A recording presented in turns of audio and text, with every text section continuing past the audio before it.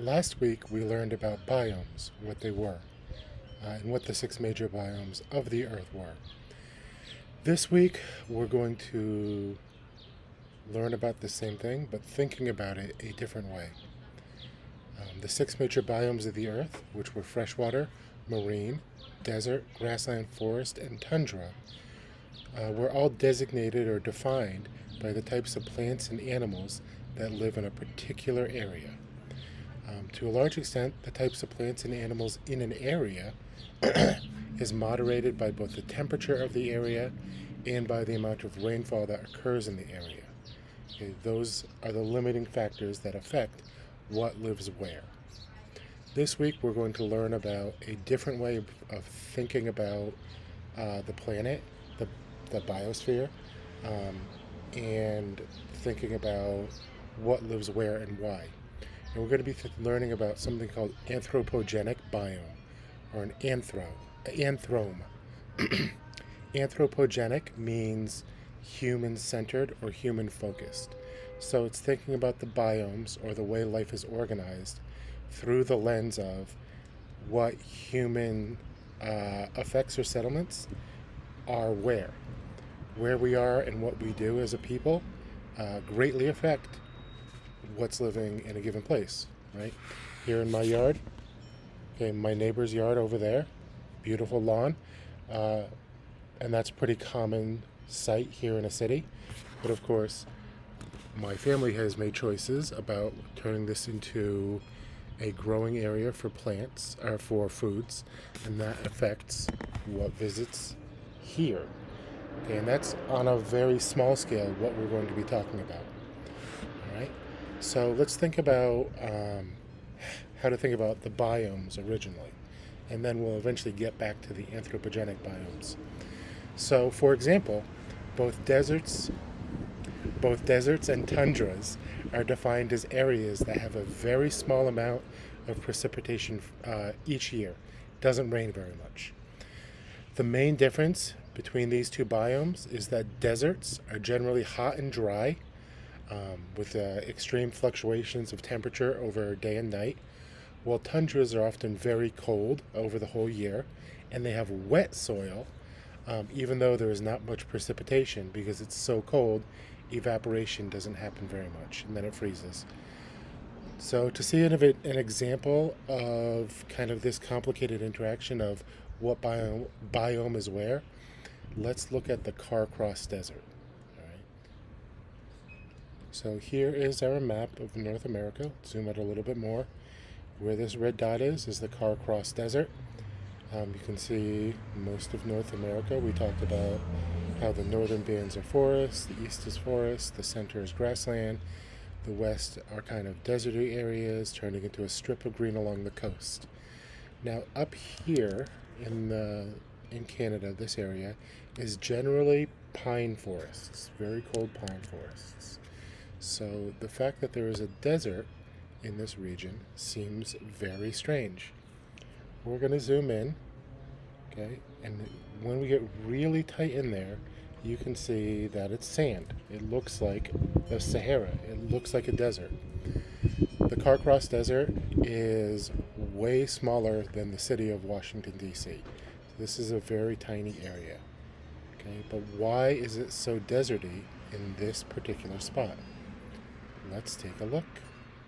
Our first stop is in Canada's Yukon Territory, right next to Alaska. The Yukon is full of evergreen forests and rivers fed by melting snow and glaciers. It's mostly green, cold, and full of water. But it also happens to be home to a dry, sandy patch of land called the Carcross Desert. The whole thing covers less than 3 square kilometers, which is why it's sometimes referred to as the smallest desert in the world. Like, you could walk across it in less than 20 minutes. And right on the other side, you'll find more mountains, lakes, and evergreen trees, just like the rest of southwestern Yukon. But as random as the Carcross Desert seems, it is no accident. It's the product of thousands of years of geological evolution. During the last ice age, the whole region was covered by glaciers, sometimes over a kilometer deep. And as they retreated, the glaciers gouged the landscape and filled valleys with meltwater, turning them into lakes. Like the spot where the Carcross Desert is now used to be under 120 meters of water. But over time, the water levels dropped and those lakes shrank. Now, each spring, when the water from nearby lakes is low, wind from the mountains picks up exposed sand and dumps it on Carcross Desert, constantly replenishing its supply. The catch about the so-called smallest desert in the world is that it is not technically a desert. Typically, for something to be considered a desert, it has to get less than 250 millimeters of rain a year. Now, Carcross is a fairly dry place because it sits in the so-called rain shadow of nearby mountains, meaning that when clouds full of water roll in from the Pacific, they run into the mountains and dump most of their rain before they get to Carcross. But Carcross Desert still gets about 280 millimeters a year, so scientifically, it is considered a dune system rather than a desert. That might seem like a technicality, but the truth is, Carcross Desert is really not that desert-like. One main giveaway being that its plants and animals don't have much in common with true desert species. But while these species make it clear that Carcross is not a desert, they also tell us something else about Carcross. See, they have a lot in common with another ecosystem in Mongolia. That's because they evolved back before the Bering Strait separated Asia and North America. Back then, Yukon had a dry climate much closer to one in parts of Mongolia and Russia today. And Carcross Desert ties this patch of the Yukon to its distant geological past. So while it might not be the smallest desert, it is still a very special place. So now, another way to think about biomes that more and more people are beginning to use has to, again, do with us, with humans. We are currently living in what is known as the Anthropogenic age, the age of humans. As a species, humanity lives on all 7 continents of our planet. We have visited our moon and are making plans to build a base there for further exploration, including sending people to Mars with the long-term plan of colonizing the red planet. Our choices affect every other living thing on this planet, and so people are beginning to think about biomes through that lens. How do we, humans, affect the biome? So we have named it the Anthropogenic Biomes. It's a little bit different than the biomes because it has to do with human effects. This scale ranges from most wild or natural on one end to urban or densest settlements on the other end. All of the biomes we learned about last week would be considered wildest or the most natural on this scale. So the anthromes on this scale are wildlands, forested, rangelands, croplands, villages, dense settlements.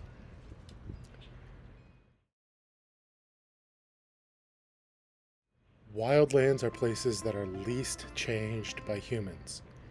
We are doing more and more to both preserve and to protect these lands because they are untouched and are becoming rarer and rarer each year.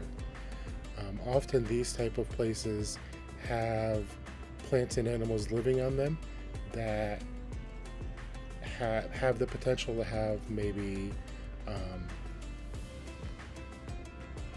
positive uses in medication or pain mitigation or other natural derivatives that we could use. Like, we are discovering that there are some bacteria that exist in far-flung parts of the world that we can use to clean up some, say, oil spills or other polluting things that we do. Right? And if those areas go away and those things go away, we won't have access to those types of organisms that evolution has developed over billions of years.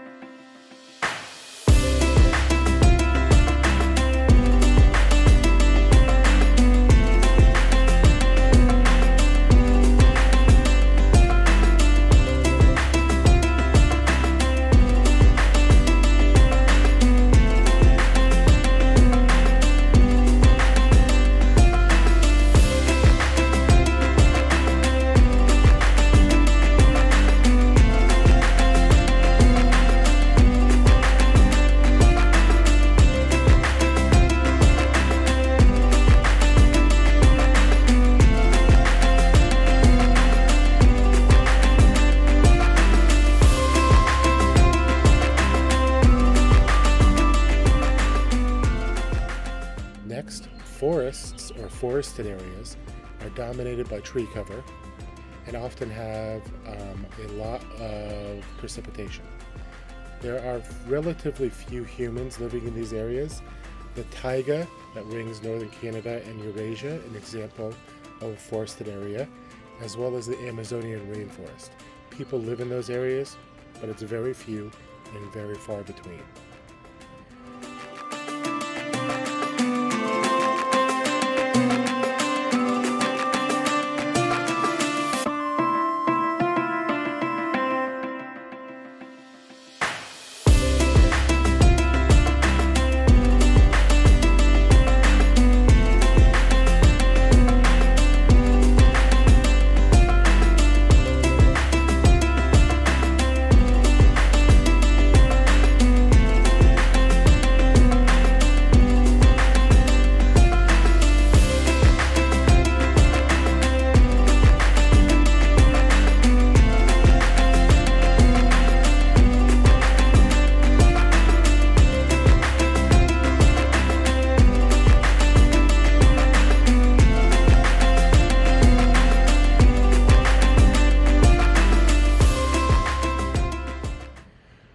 Rangelands are fairly empty of humans, but there are often many grazing animals that are being raised by humans that live there. Rangelands, lands that animals can range or explore or wander on. These lands are often kept pretty close to grasslands, which is where they kind of evolved from, because they are used mostly by grazing animals, which were adapted to live in grasslands.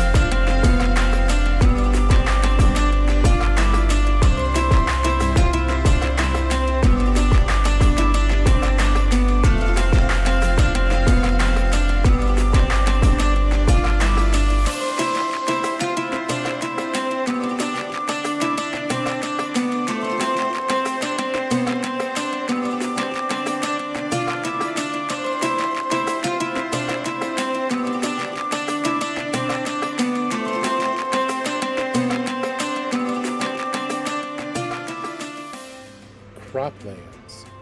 Croplands are some of the where we get to see the more human impact developing.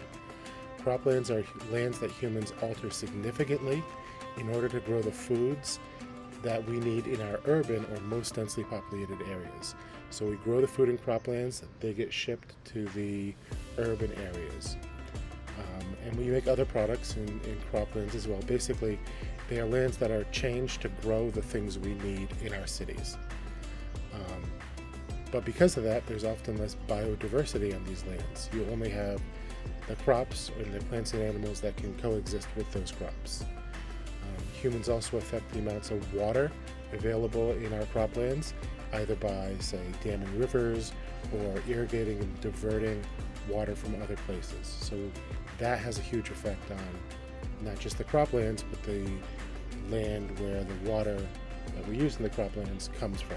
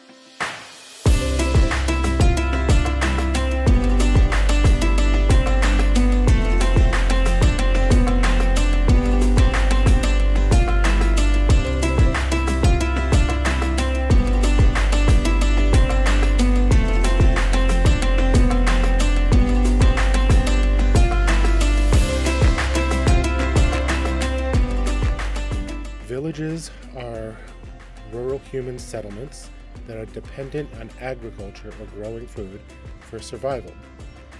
It took me a little bit to understand what the difference between a cropland and a village is. Basically, villages are more self-contained. When a village grows its food, the village uses that food. Whereas on cropland, the food that's grown in the cropland is shipped to a city where there's lots of people but not room.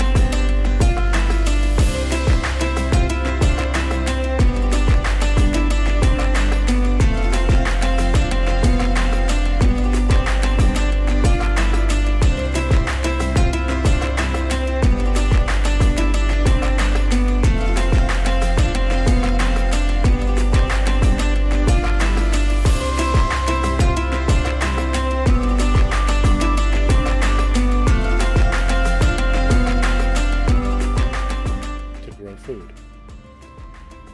And that brings us to the dense settlements or urban areas, highly developed, with a high population density, meaning lots of people living fairly close together. And urban areas have high carbon and nitrogen emissions, which again has an effect on everything else on planet Earth. One of the interesting things is these lands often have more living area than actual area of land, right? If I have this much area to grow things in, I can actually fit more people than I could squeeze in there because, if we go like this, because cities, dense urban areas, grow up. Think skyscrapers, apartment buildings, things like that. And those are the major divisions of anthromes. Okay, of course, like with biomes, you can get more specific, and you can break them into different types of villages, different types of cities. Some people talk about like really dense urban cities like Manhattan or Shanghai or Hong Kong versus like the suburbs. Here, if you go out to Silver Springs, Bethesda, even out into PG County, that's all still considered urban because the amount of people living in the area is pretty dense, even though compared to downtown, there's a lot more greenery once you go out into our suburbs. But the suburbs are still considered urban settlement from an anthrome perspective.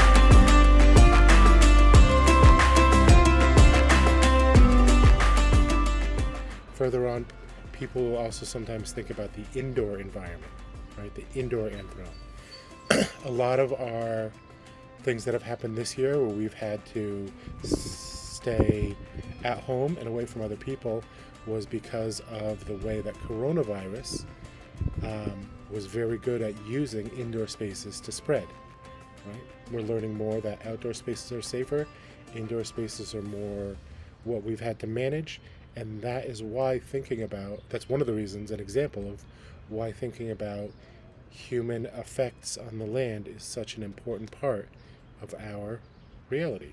The things we do affect everything else. Let's review the anthrome.